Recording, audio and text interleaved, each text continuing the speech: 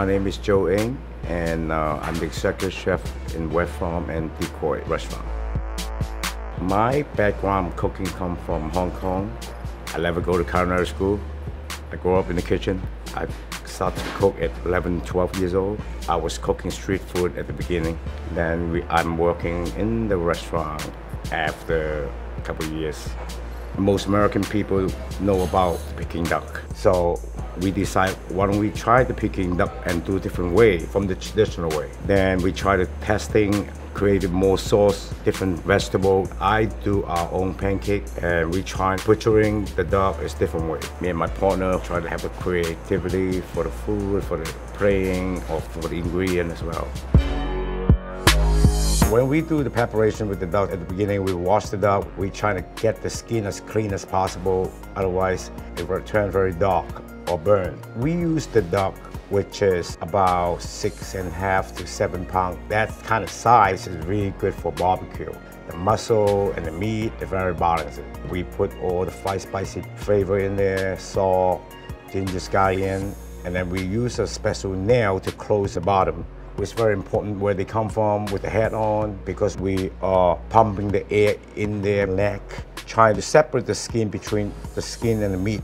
And then we put in the boiling water to get the muscle tight. We put sugar vinegar on the top of the duck, which is helping the skin they not crack. That's why they come out golden brown, because the sugar and the vinegar. We are handing about 24 hours to make sure the skin getting dry, and more dry that we could get, the more crispy that we get in the result. We turn off the oven to 450 degrees. We cook that for 15 minutes and slow down the temperature around 350, and then about another 30 minutes.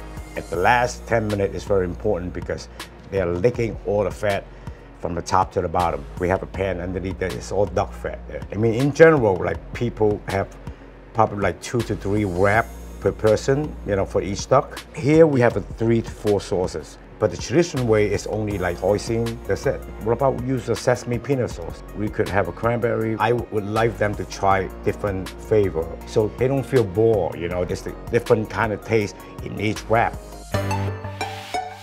20, 30 years ago, people know more about American Chinese food, which is take-out restaurant.